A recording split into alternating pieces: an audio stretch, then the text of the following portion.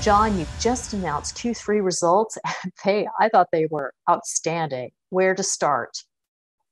Yeah, no, things are going great for your energy right now. We are moving forward with drilling and construction at Lost Creek and putting ourselves in a position to ramp up production as we layer in additional contracts. So very exciting times out at the mine site.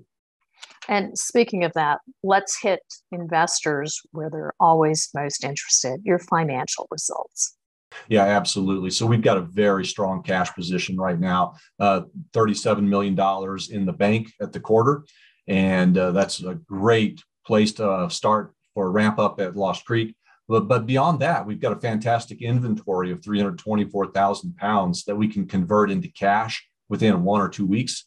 If and when we need that cash, $16.5 million additional beyond that. So we're in a great position right now. Our shares are trading really well, very liquid. So we are in a great position. So let's talk about your operations in general and the actual projects. Where do you want to start? Yeah, you bet. So we're continuing to drill. That's going really well. Got some good drill rigs on site. We've completed the installation of wells in Header House 2-4. That is done. The wells are tested, ready to go. And we're also working on constructing out the Header House in 2-4. And so that's very good progress there. And we're very aware of supply chain issues. We've encountered a few hiccups there. But the great thing about Lost Creek is we have so much material and inventory from previous mine units that we simply move it forward. So great shape. Construction, drilling is going really well at this point, and very excited to continue that to shorten our ramp up period. And in addition to that, you've just rolled out some exciting technology news. Can you tell us a little bit more about that? Yeah, absolutely. And this is really near and dear to my heart and the company's heart. We're recognized as a leader in research and development in our industry here in the U.S. Very often in the past, we've come up with new technologies. We get those implemented, we test them, and then our competitors follow suit. So we kind of lead the way.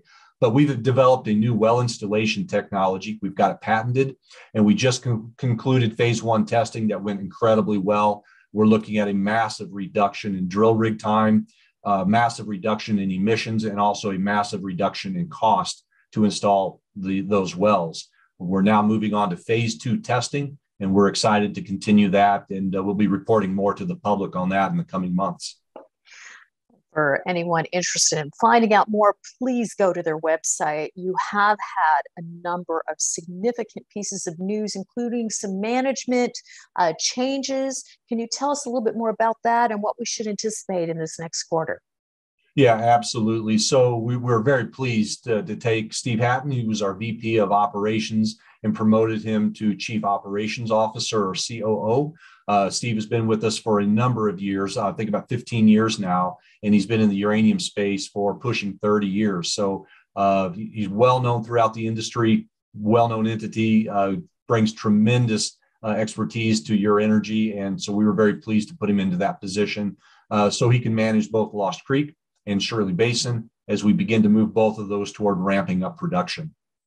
Well, thank you for the update, John. As always, a pleasure. All right, thank you, Tracy.